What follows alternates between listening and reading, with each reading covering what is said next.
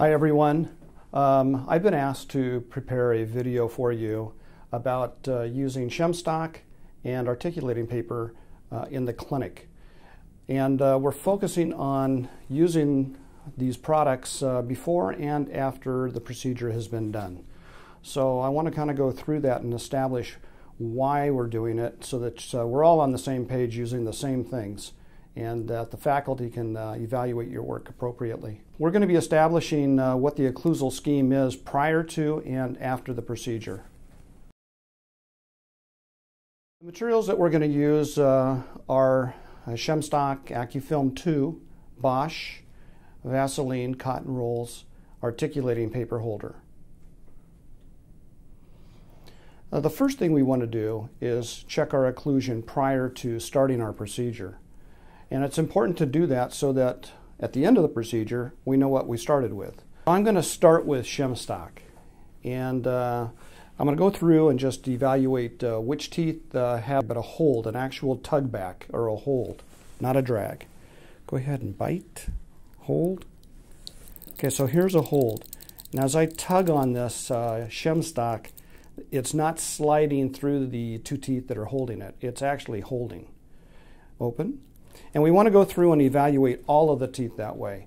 When you get done doing this, write down which teeth held, and so that we know which ones were the ones that hold, and the other ones are all the ones that slide. Go ahead and bite. Open. Bite. There's one that slides. So I don't care about the ones that slide, just the ones that hold. The next thing we're going to do is listen to the sound that the patient makes when they tap, tap, tap. So if you go ahead and tap, tap, tap. Perfect. Now that I have that kind of recorded in my head, I'm going to try to remember that sound so that at the end of my procedure, I'm going to ask the patient to do these same things again. Also, we want to go through and mark the teeth. You know, I think it's important for us to not only use the Shemstock, but also to check with articulating paper what our tooth looks like from our existing occlusal scheme. So let's go ahead and do that. Let's mark it. I'm going to check tooth number 19, so I'm going to dry top and bottom. Bite, tap, tap, tap, open. And I'm going to look at the occlusion. Let's pretend I'm doing tooth number 18 instead. So I'm going to be evaluating tooth number 18. And so in our view here, we can see that she has a good mark on tooth number 18 on the mesial buccal cusp. So that's important information. Now down inside where her filling is, there are no marks on the existing filling that she has. So we're going to pretend that we're taking that filling out and going to put a new filling in. And when we get done, what I'd like to see is that mark that's on tooth number 18 mesial buccal cusp. All right, something that I do want to talk about is if you're not getting good marks on the teeth, you might want to consider drying them good, like I've shown you with a 2x2 gauze. And you might also want to put Vaseline on the surface of the articulating paper. So I've already applied some Vaseline on both sides of the articulating paper. Go ahead and tap, tap, tap, open. And your marks may very well be easier to see and more identifiable to you if you used dried teeth and Vaseline on your articulating paper. So that's a suggestion. You might want to consider doing that. And I would also like to see, go ahead and bite and hold. There's a hold. That's a tug back. So that hold, I want to check and see that I have that same hold when I get done. Open. Now I also like to go to the opposite side of the mouth and find my holds. Bite. There's a hold on the second bicuspid. Bite. On the first molar. And bite. And the second molar. So when I get done doing my restoration today, I want to have all of these holds match. And I want the articulating paper to be at least the same as it is before I start. Okay, now the purpose behind all of this is called force distribution. And in force distribution, we want that force to be balanced so that the load is placed on as many teeth as we can have load placed on rather than just one set of teeth. Two teeth holding, a top tooth and a bottom tooth holding throughout the entire mouth isn't the best result. You want to have as many teeth providing holds, which balances out the force, as you can get. So if you find that you only have a very limited amount of holds to begin with, then you might need to consider having an occlusal analysis done through your faculty and possibly myself prior to doing any of your restorative procedures, so that we can balance out this load and balance out that force before we even begin doing restorations. If you have that as one of your red flags, make a note of it. If you have other red flags that have gone on in the mouth, then you and your faculty should be discussing whether or not an occlusal analysis should be done or not. And if you do need one, I'd be more than happy to do that with you. And there are other faculty that are prepared to help accomplish that as well. So just as a review, let's start with some basics. When it comes to basics, let's just start with the teeth themselves. And we'll go to, on the top of the tooth, we'll talk about functional cusps and non-functional cusps. And you know which ones are which, I would hope by now. The functional cusps are called stamp cusps. Those are the lingual cusps of upper teeth, and they're the buccal cusps of lower teeth. Those are the functional cusps. And so the non-functional cusps are the other ones. On the top, they would be the buccal cusps of an upper, and on the bottom, it would be the lingual cusps of a lower. And the next thing I want to review with you is something that's called working and balancing or non-working. And so these two terms are important when it comes to identification of interferences. And an interference is something that happens to a tooth or with a couple of teeth, and that is where a functional cusp is trying to make a movement, but it is colliding on an incline with another tooth above it or below it. And so that interference needs to be identified and possibly adjusted so that you don't have that interference anymore. Okay, the next thing to review is that we have two rules that we use to adjust interferences. And when we adjust the interferences, what we're really adjusting is the pathway so that the cusp, the stamp cusp, can move through a pathway without colliding into an inclined surface. And the rules are called Bull, which is B-U-L-L, and Muddle, which is M-U-D-L. Now, if I was to ask you to match up words just for the fun of it, and we were to match up functional and balancing or non-functional, so functional, non-functional, and then I was to ask you to match those two words up with working and balancing, what would your logic tell you to use to match these up? And I would think that most of you are going to say that you'd match functional with working, and you would match the non-functional cusp with balancing or non-functional interference. Actually, what happens in occlusion is we use the opposite. So occlusion is backwards to your logic or your gut. And the match isn't the way I just spoke of. It's functional is matched with balancing, and non-functional cusps are matched with working. And now, if I was to just add one more layer of matching things up, what rule would you use for each of these is the next thing that you need to know. And remember back when we talked about non-functional cusps, what were they? They were the buccal of upper and lingual of lower. Well, if you say buccal of upper and lingual of lower, what does that spell? That spells B-U-L-L, which is the Bull rule. So the Bull rule belongs with non-functional cusps, which we now know is working. And the other rule is the only other rule that's left, and that's the Muddle rule, M-U-D-L, and that belongs with functional cusps and or balancing interferences. Now that we have that all identified and reviewed, let's talk about what colors kind of go with what we're going to use to find these interferences. We use black to find our centric interferences, and we're going to use red to find our eccentric interferences.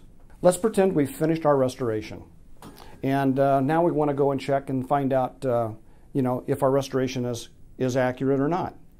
I would suggest that you don't ask your patient, how does that feel, just yet. I would avoid doing that. I would check everything yourself first. So we're at the point now where we're ready to check occlusion. We've finished our procedure, and we should go through and do the things that we did in the beginning, which are to use shim stock, to use the AccuFilm 2, and to listen for the way the teeth sound. So let's go ahead and we'll check with shim stock. We're going to take our shim stock and go ahead and bite, hold, and I have a hold on tooth number 18, open, bite, hold. I have one on 19, open. I have one on 30 and open, bite, and I have one on 31, open. So I have shim stock holds just exactly the way they were before I did the procedure as I have after the procedure. So the next thing we're going to do is we're going to dry our teeth.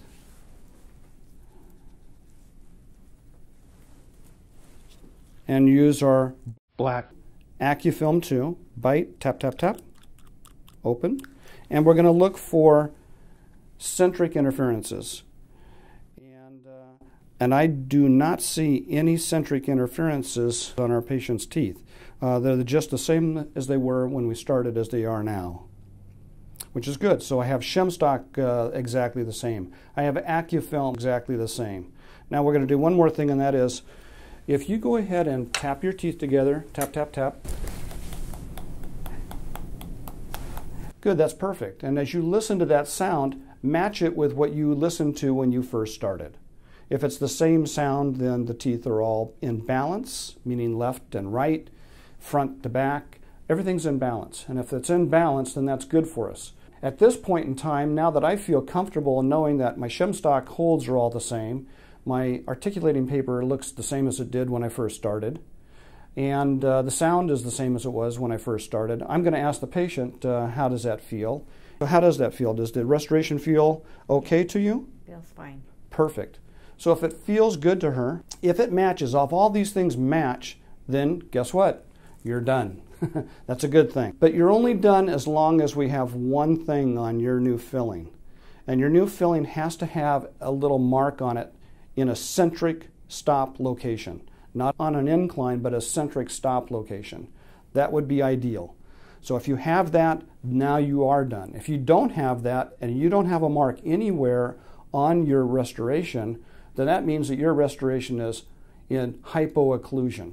And if it's in hypoocclusion, then I think most of us on faculty would want you to correct that. Redo the filling or fix it in some form or fashion so that you do have occlusion on your new filling.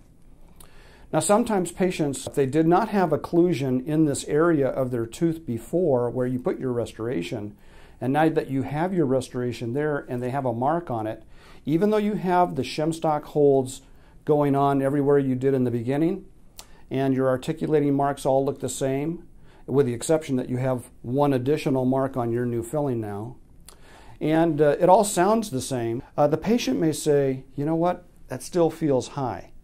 So that feels high to me, and if it does, then what should we do about it?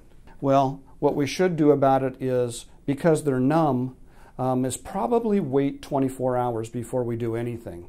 If we have the same shim stock holds, if the articulating paper looks the same as it did in the beginning, the same occlusal scheme is going on that we did in the beginning, and the sound is the same, then I would probably wait 24 hours, wait till that Novocaine wears off, and have the patient double check with us and let us know that there is something still high or there's something wrong, or we just leave it the way it is and the patient does feel fine with it in 24 hours. Now the next thing that I want to talk about is the use of the red articulating paper.